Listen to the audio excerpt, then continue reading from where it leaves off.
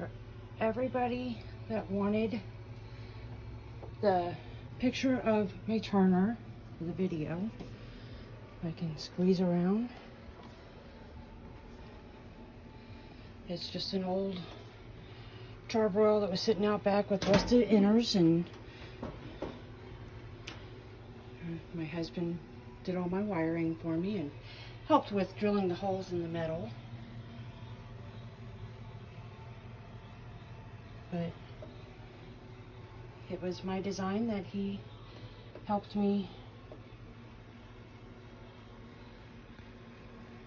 figure out. And this is just a dummy button. It doesn't do anything, but as you see, all the turners work. And my heat gun.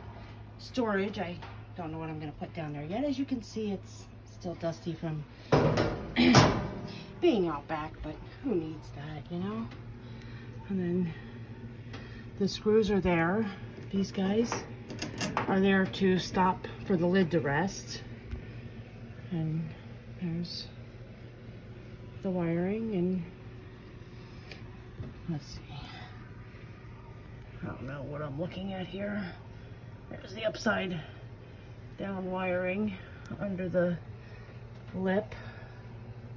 I don't know how well this video is going to turn out, but everybody keeps private messaging me and asking me questions about it. So there's the back of it.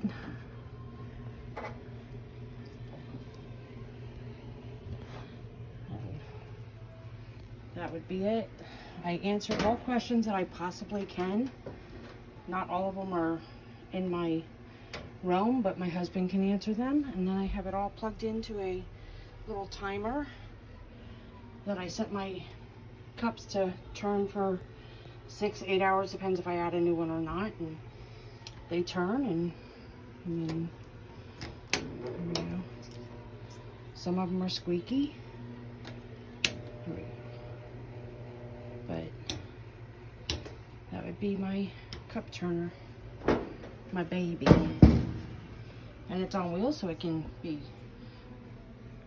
rolled wherever I need it. Sanded it down, pressure washed it, degreased it, painted it, and the rest you can see is a wonderful grill.